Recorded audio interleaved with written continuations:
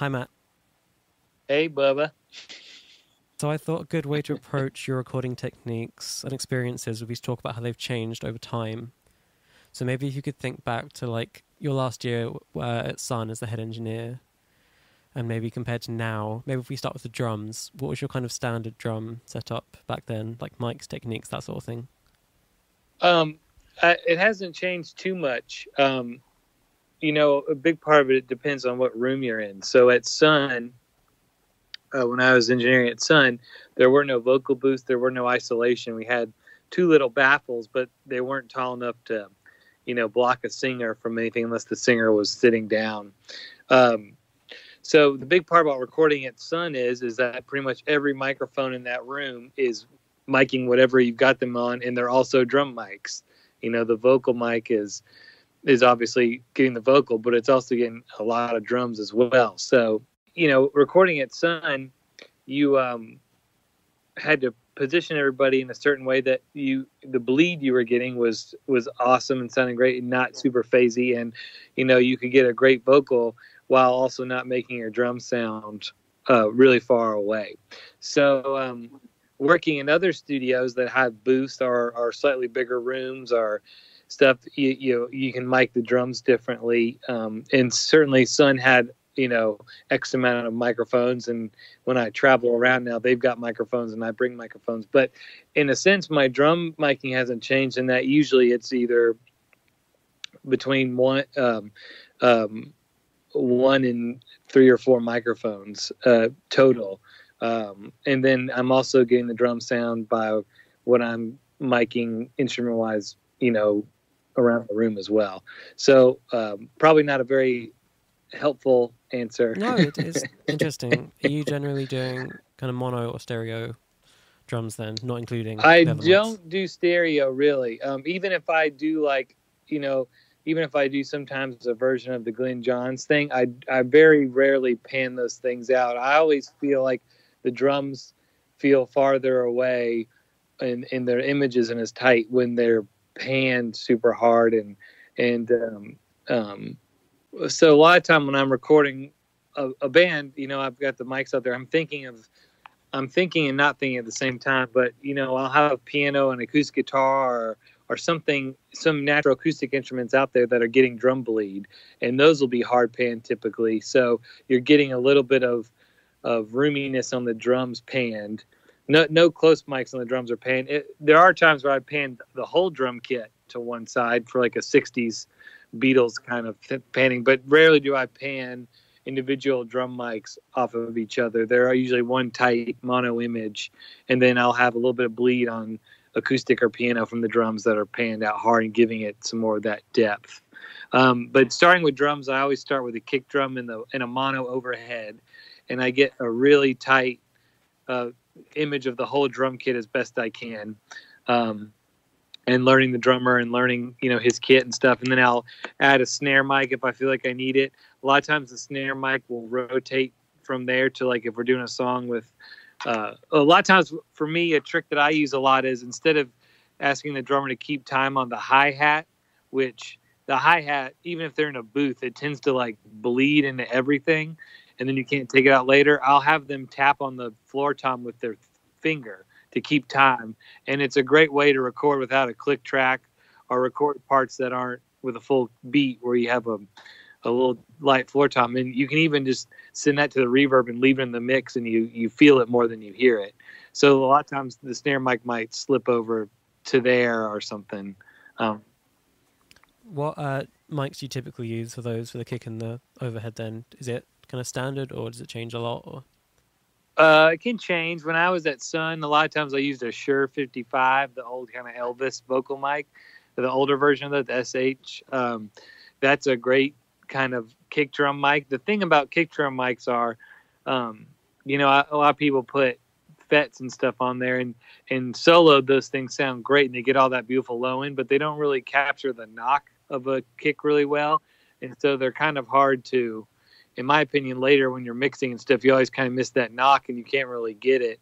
Where you can add any kind of kick drum, and depending how far close and how you tune the drum, you can get plenty of that low end, or it's easy to add a little, 30 hertz or 40 hertz to any microphone and get some more of the thump, but it's hard to get that knock. So really getting microphones that capture the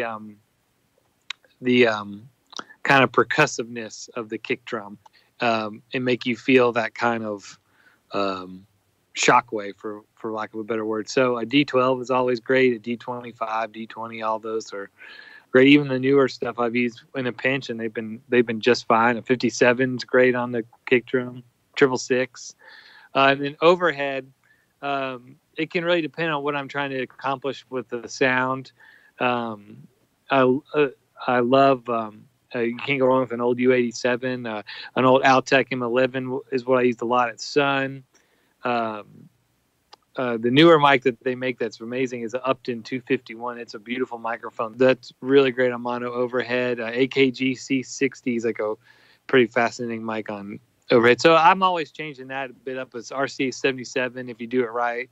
And I like to change it up quite a bit. So, but I just, between those two, you should get the whole kit, all the information in the kit. Because I've been experimenting with a lot of minimal drum things too, and I tend to use the Coles on overheads.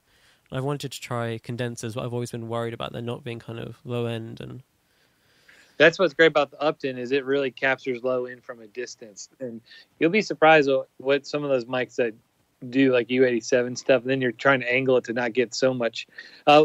Big part of my kick drum sound is coming through the overhead, which I think is some weird for some people to understand. Yeah, I'm guessing with all this bleed stuff too, you're playing with polar patterns a lot to control it. Sometimes it just depends. Like, sometimes the baffles help. Sometimes the baffles just make a tone like that, and then you don't. Then there's no point.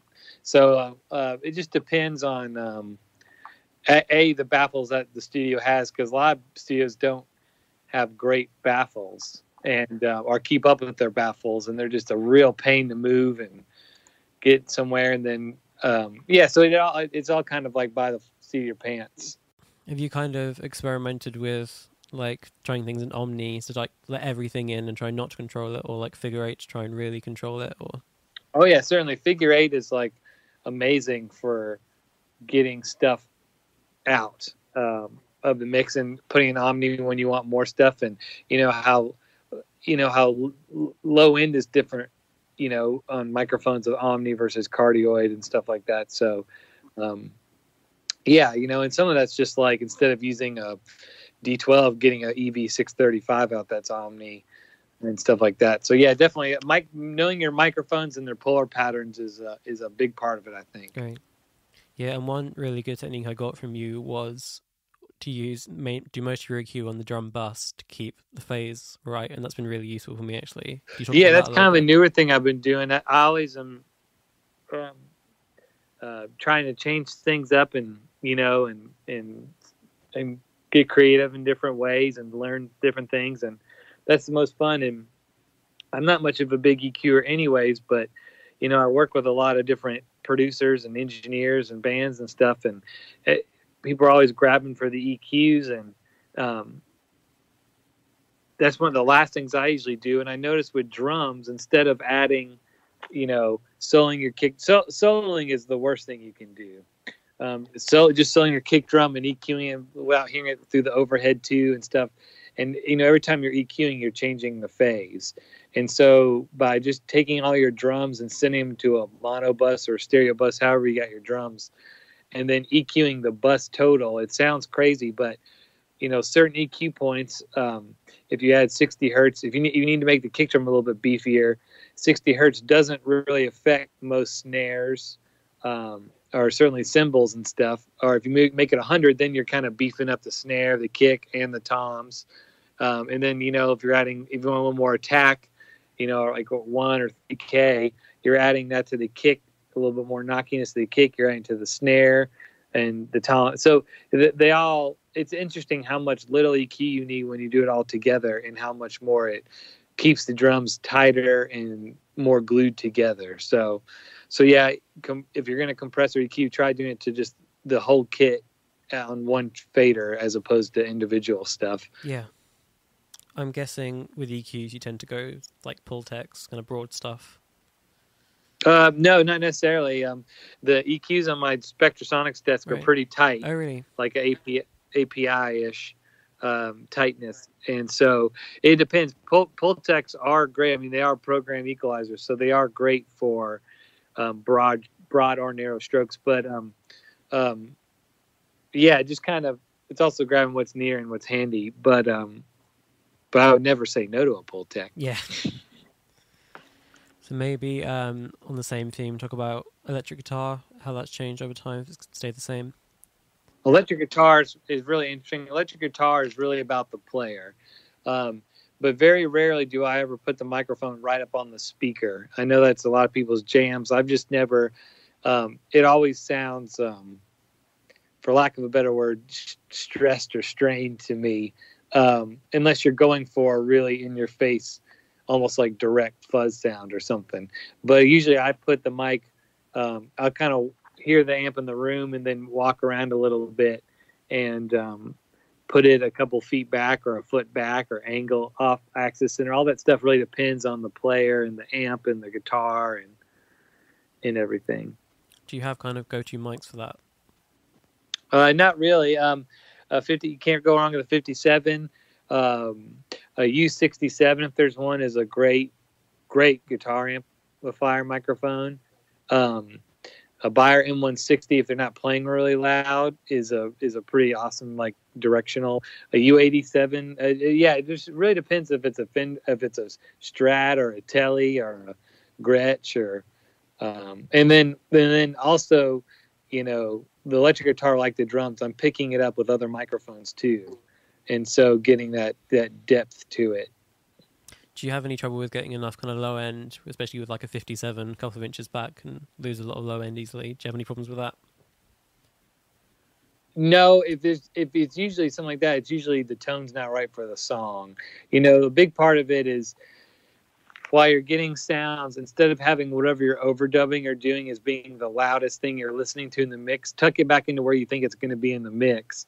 And that'll tell you if the tone's not right, if the guitar's not right, if the part's not right, if the microphone's not right, all those things. So it tend to be when you have it the loudest thing you're listening to, which is kind of common in the studio because your ears are getting tired as you're going on, and you turn it up so you can really hear every part they're playing.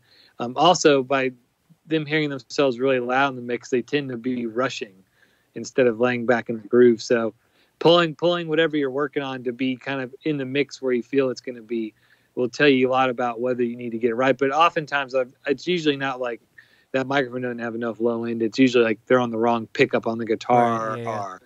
or something. That's a great tip. Have you experimented with ribbon mics much on electric guitar? Yeah, when I was at Sun, we mostly had ribbon microphones. And so I did a lot of ribbon microphones, RCA 77s, 44s, Vera acoustics and stuff. Yeah, and depending on what you're doing, a lot on the Dave Cobb, the great engineer producer Dave Cobb, when we were working with Jason Isbell, he told me, because he had done Southeastern before we started working, that he really loves Cole's 4038s on Jason, vocally, acoustically, and electrically. And so we did some of those on there on guitar and stuff too. Yeah, and they sound good. Of course, Jason sounds great through an iPhone speaker. But yeah, the Byron 160s are ribbon. Depending on what I do, yeah, I do have like a 77 kind of far back on the microphone. But yeah, mostly just like I said, it depends really on the style and the genre and the song and stuff. But yeah, just about anything you put on guitar. Have you tried more kind of modern ribbons like Royers or AEA or anything like that? Yeah, the Royers, I've messed with a couple different Royers. They've actually never been my favorite on electric guitars. I know it's a lot of people's favorites. That hasn't been where they've shined for me. And then AEA makes that R88 is fabulous. The stereo ribbon microphone. I haven't used that on electric guitar. I haven't tried some of the AEA stuff, but I've tried their 44s and stuff. But yeah, usually I use them on something else than a guitar. Right. Definitely be cool for a kind of stereo, tremolo, magnetone thing. So maybe moving on to bass, how's that changed over time? You got typical kind of techniques, or is it similar to electric guitar? Bass at some was a lot of upright bass. So it's upright bass is sort of a dying art in a little bit about people having a really nice, good sounding bass and knowing how to play it properly. There are still some great players out there, Dave Rowe and I'm having a brain fart. He learned from Bob Moore. I played on a bunch of records with him. Crap. Anyways, upright bass is so it's a very interesting thing to record, especially when it's live in a room with other stuff, because it's going to be the quietest thing in the room. But it can be different microphones. I've really experimented with different microphones after Sun, because that Sun only had so many microphones. And then electric bass, is one thing about electric bass is I never use the DI and the amp signal combined. No matter to my ear, no matter how much I've measured the delay from the amp to the bass and I played the phase, it always still sounds weird to me when I just mute one. It sounds better. Yeah, I've had the same experience. Yeah, so I might record both, especially if the B15 it can be kind of farty, like pretty much every B15 out there. I'll record a DI signal too, and then it's always interesting what sounds better in the mix. And never ever do I add low into the bass guitar. It usually has more than enough, so I'll add like a pokiness, like around 800 or 1K. And I never really compress the bass very much. It really depends on the player, but so many of the guys I use have such a great touch. They know when to dig in and know when to bury play that. If you try and compress them, they can hear it, and they say something. And then I respect that in the mix as well, of not over compressing it or compressing it too much. So I might just tickle it a hair, especially if we're going to tape or something. But so in terms of techniques, is it kind of a mic a few feet back again, or?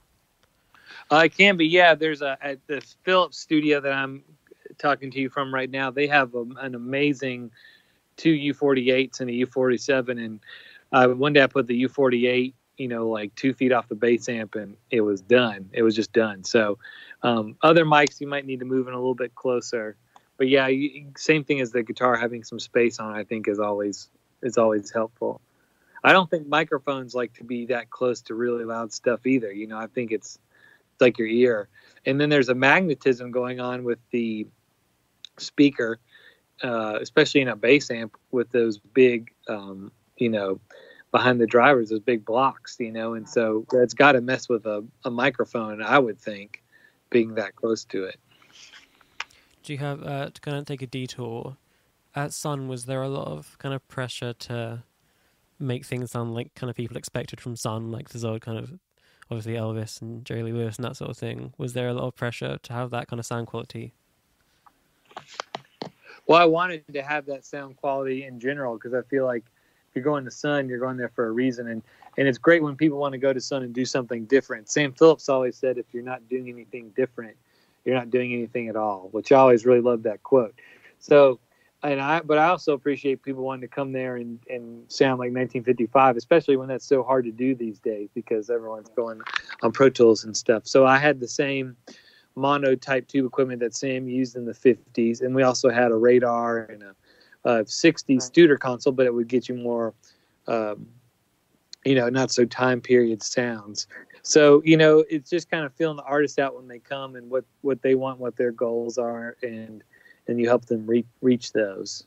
Was there anyone who kind of came in for like a really modern sound? Oh yeah, I mean, we had tons of we had metal bands and modern country and 90s band come in. So yeah, but I mean, and that's totally fine. It's cool to hear those things done in that room as well. It's cool to see how versatile the room can be, and then using this old slapback but for a modern thing and stuff. So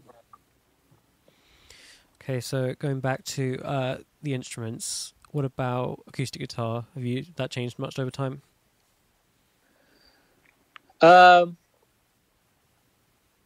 Not really. I guess I'm a loser. Acoustic guitar, it really depends on the guitar player and the guitar. Some acoustic. I don't like really zingy acoustics. I love Big Star records, but every time I try and get that zingy thing, I don't like it. And I don't really put more than one microphone on the acoustic either. Again, by itself, sure, it sounds great, but then you try and put in the mix and, take up a lot of having space. a wide acoustic is not really, if it's one part, it's not really stereo. It's just one wide ass mono track that's taking up a lot of range. So I guess one of the newer tricks I've started doing the last year or two is for a lot of these artists that are performing, singing and playing at the same time, I have a pair of old Beyer M160 microphones, ribbons, and they're hypercardioid. And those things, it's amazing. They sound great on vocals and acoustic, and they reject each other really well. So, like, I just finished with Iron and Wine, and he was doing a record with Calexico all in one big room with drums and everything. And he sings really softly and plays really loudly on the acoustic. And the Beyers, the ribbons tame the clacks and stuff on the acoustic, and it also rejected the voice and got the guitar, and then the vocal Beyer got the vocal really well and rejected the acoustic, and I had a great image. And he could even go in and punch a word or something without having too much bleed, and especially with the drums and stuff in the room. So Beyer M160s are really great. It's not the greatest acoustic guitar sound in the world, but if you put a 414 or a U67 or something, you get all the other bleed, then you have the greatest sounding acoustic with a bunch of cymbals in there, and it doesn't matter. So Beyer M160s are great in the acoustic. U67 is great in the acoustic. AKG C60. Yeah, it depends if they're singing or if they're playing, and then all this is relative. Yeah, of course. I know it's not the sexy answer to have no, of course it's the presets and stuff, but yeah. But if it's a Taylor or a Martin or a Gibson, if it's new strings, if it's old strings, if it's a jumbo, if it's a parlor, if it's a slide, all those things really play into and then and half of it is too. Also, I like to cut everything live, so I may only have one U67, and so it's like, does it go in the acoustic or the electric? And so a lot of these things are just basing on what you've got in the room, and that's what's fun too, is when you're using all these other microphones and someone last minute switches from, piano to something, and your go-to mic's already on the vocal or something. So you find something else that works. And then also when they go in an overdub and it's midnight and you're tired of going out there and adding new microphones, so you just go, why don't you go sit at the piano mic and we'll do that acoustic, and then how cool it comes out. So do you have a kind of go-to first position to try, like 12th fret or? No, it's same thing as the electric, is hearing them play and moving around the room. The farther back you mic the acoustic, the bigger it'll sound. I know it sounds crazy, but if you keep moving the mic back, depending on what microphone you're using, it'll get bigger and bigger sounding and get more full range instead of just really bright dead or stuff. So just moving around and hearing them in the room, and then they can move around on the microphone too. They know acoustic guitar player ever stands still. So a big trick that I usually do is just tell them, hey, put your headphones on, get in the position I had you in, play, and now move inches left to right and see how it changes and find where it sounds best to you. And by doing that, it just it really solidifies in their head how much they're changing the sound by moving. And you'll kind of see them every take sit back down and move back and forth and wiggle till they get the sound, instead of you going like, hey, you moved, stay right there. It kind of puts their fader in their own mind at that point, and they're more cognizant of it. So that's a really good idea. That little trick can work too. You ever worried about blowing the ribbons out on the Beyers on vocals? No, if someone's singing that loud, then I wouldn't put it on them anyways, because they're just not great for that high SPL. Certain microphones, even like U47s, that's what's those old classic soul records. A lot of those are the U47 crapping out because they're singing so loud, and that is a great sound for certain things, but not for others. And same thing with the ribbons never sound good pushed hard. So if they're singing loud like that, then I'll have the microphone way off them. We'll work on vocal technique, and it'll be something else up there. Yeah, whenever I see Dave Cobb using a 4038 on vocals, it gives me secondhand anxiety. Yeah, it depends. Like Jason gets loud in moments, but he's not always. He'll go from he's very dynamic, but he also has great vocal technique where he backs off the microphone, turns his head, that kind of stuff. Right. So I guess now would be good to talk about vocals. You got any other mics than the ones you've mentioned that you kind of go to? I guess obviously the Neumanns and the AKGs. Not 414. I don't use a 414 on vocals. M160, like I said, can be great. A RC77, SM7 is obviously fantastic. That Upton 251 that I use on the overhead is a great vocal mic. Unless they start singing really loud, that's when I feel like it kind of falls apart. Philips has a phenomenal U47. U67s are great. Yeah, it really depends on the artist, again, in the song. Yeah. I know that's not the answer people want to hear every time, but it really, really is. You kind of go into you can go into a session with preconceived notions, but I feel like that always just kind of holds back your creativity. So a lot of this, I kind of wing it as we're going, and how I'm inspired in the moment is how I mic things. And so I never really do the same thing twice. There might, like we're talking about go-tos, but rarely do I just start with the go-tos. I kind of like, as we're going, I'll grab what's near and what I'm hearing in the room, what I think will work for that. Yeah. There's certain kind of things in different people's voices that you can hear that would work with different microphones. Yeah, some people have like a whistle. Some people over-exaggerate the S's, so you don't want to use something that's really bright and around the 5K range. So it all depends. And then, do you want it to overload? Do you want it not to overload? Do you want it to... So, yeah, all those things play into it. So maybe we can move on to piano now. Has that changed over time? Has it kept the same? Piano. Like upright or grand or... Yeah. At Sun, we had a little spin. We didn't have a grand or nothing. And we put 57 mic clips inside the thing so we could put 57s or something like that in there and close the lid. And that's just to get really kind of Jerry Lee attacky piano sound by the hammers, and also to get rid of some bleed. You could also mic the back soundboard as well. At Philips, they have a beautiful baby grand, and someone installed U87s in there back in the 60s on little Atlas stands inside, so you could close the lid, but you also had the low end microphone exactly where you would want to put it. You weren't beholden to however long your Atlas stand was, or trying to get it and the lid open partway. So that's a great way to use it too. But a lot of times I just use mono piano mic. It seems like it sits in the mix better. Piano takes up a lot of range, especially in the lower mids. And so doing it stereo and spreading it out, it can kind of cover up background vocals, acoustic guitar, strings and stuff. So sometimes I'll just do like a mono ribbon or something a little bit farther back. Given that you use mono so much, have you tried kind of mid-side much? No. Oh, really? No, I'm too redneck for that. Sometimes when I've gotten masters back, I can hear where the mastering engineer's done mid-side stuff, and it always sounds phasey and kind of scoopy to me.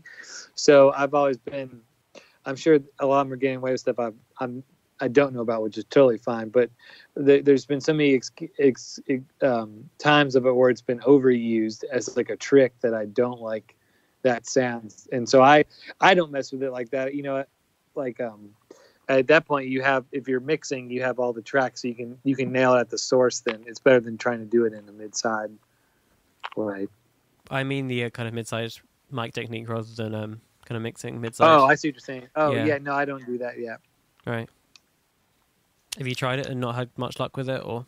I've tried before, but yeah, it's usually like by the time it takes me to set those things up and get them going, we're missing the take. So, like strings and stuff, I've definitely done some, not mid-side, but some of the other microphone techniques and stuff. But as far as tracking and stuff, yeah, I'll usually just put a mic up and or the two. Yeah. So do your techniques change much when you're working with like producers like Dave Cobb? Do you have to do you know their tastes and kind of work around that? Yeah, I try and, I don't want to make the same record every time. So I want every person's record to sound unique to them and different. So I change it up whether you're working with a producer or not. I don't want to approach every session the same because I feel like I owe it to the artist and the listener and to myself to continue to be different and better, and not to just phone it in or do the same thing. Especially if you're working in the same room a lot, you want them all to shine differently. You don't want to go like, oh, that's the same drummer and the same drum sound on that record that's on this record.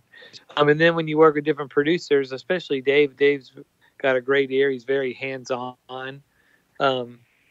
So, he'll grab microphones, move around, and he'll grab mic freeze keys and stuff. So you're kind of tag teaming it, which is great. And then there's other producers that, aren't engineers. They want you to engineer. They just are, focused on the performance. And they'll tell you when they want something to sound different, but they may not be able to explain it in a technical way, but more just a creative way. So, I love working with both types. You can learn from everybody, even if they're doing something you don't agree with. There's something to be learned in there. So I recommend working with as many people as you can, artist wise, producer and engineer wise, because there's always things that you can learn and you can hear it's fun to try and hear how other people are hearing instead of about being stubborn about how you're hearing.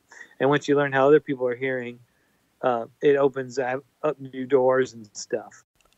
So was it right that at Sun you didn't track with headphones at all? Some sessions we did have headphones, but Margo Price's first record, a lot of the records we did were without headphones. And there's also an Altec speaker in the studio I could pump audio or vocals or something through. But for the most part, we did without headphones. But some bands, who are playing louder and want a more modern thing, they don't play quiet enough for that to be possible. So then you'd have whip out some headphones real quick. But with headphones, my favorite thing to do is just give everyone the same stereo mix. So it's like playing without headphones. We all share the same mix, and you can't turn something up or down. And you're not just listening to yourself; you're listening to everybody. Yeah. Did you ever have problems with bleed with that kind of speaker in the live room? No, if you angle it the right way and you move your microphones the right way, it's not a problem. Right. Do you know the Trinity Sessions album by Cowboy Junkies? I don't. It's one they recorded it just with a stereo mic in a church. Oh, cool! And the vocal sound is the singer singing through a 58 or something, going through a PA into the mic, and it's actually a really amazing vocal sound. I'd love to hear that. Yeah, it's really great album. They did a really nice cover of Sweet Jane by the Velvet Underground. I really recommend checking it out. That's awesome. So yeah, I guess I'm asking for advice now, because I record a lot in kind of one big room with no kind of way to control bleed and that sort of thing. Would you recommend trying like that sort of monitoring with one speaker? Or can you think of any other ways to do it without kind of going into loads of headphones? Well, it just depends. I mean, you got to do what your artist feels most comfortable with. Right. You can't push. I don't think it's great to push how you want to necessarily do things. The artist, if that's if they're not feeling that off, if they go and say, yeah, we want to do it without headphones, and then you're working together to do it, then a lot of times people are just turning their amps up or they're playing too loud. Back in the day, they couldn't play drums that loud. And the quieter you play drums, the bigger you can make them sound. When you play drums really loud, they actually kind of chokes all the notes off, and sure, you're getting all that attack, but you're not getting all the overtones and stuff, and it sounds smaller. But if the artists are all like, I really can't hear myself to sing, and you're not getting vocals, and they're getting fed up, then there's nothing wrong with headphones, as long as you approach them the right way, and the artist they don't just turn themselves up. When you give everyone their own channel, that's where it goes haywire. But at all times, no matter what you're doing, the artist needs to feel comfortable and can hear and do things. Otherwise, you're pushing things on them that won't lead to the correct performance. And then you won't get a return customer, and you won't have anything to finish. So was that Margo Price record done with the speaker, or just her singing like in the room acoustically? It depended on it was song to song Right. case. Yeah, the All American Made record is the first record I heard made by you. Now that record was with headphones, but those were at Philips, and those were the like I said, it was just we all had the same mix. They couldn't even control their volume; they all shared the same volume, so it's like playing without headphones. And but yeah, the Midwest Farmers Daughter, that one was done without headphones. But if there's a song where she needed headphones, I would have right out. Yeah. So. Do you kind of have any techniques for, because obviously you're inspired by a lot of older recordings, but your records do sound very kind of modern in the low end. Do you have any techniques for kind of blending those two things? Not really. Like I said, I don't really boost any low end of the bass. A lot of those old records, they cut the low end out so they could get it louder on the disc, on the vinyl. But like Whole Lot of Shaking Going On has tons of low end rumble through the piano mic, pick up the drums. But yeah, I don't really EQ the bass. I leave it alone, and I usually let the kick drum take the bottom over the bass. That depends on the song.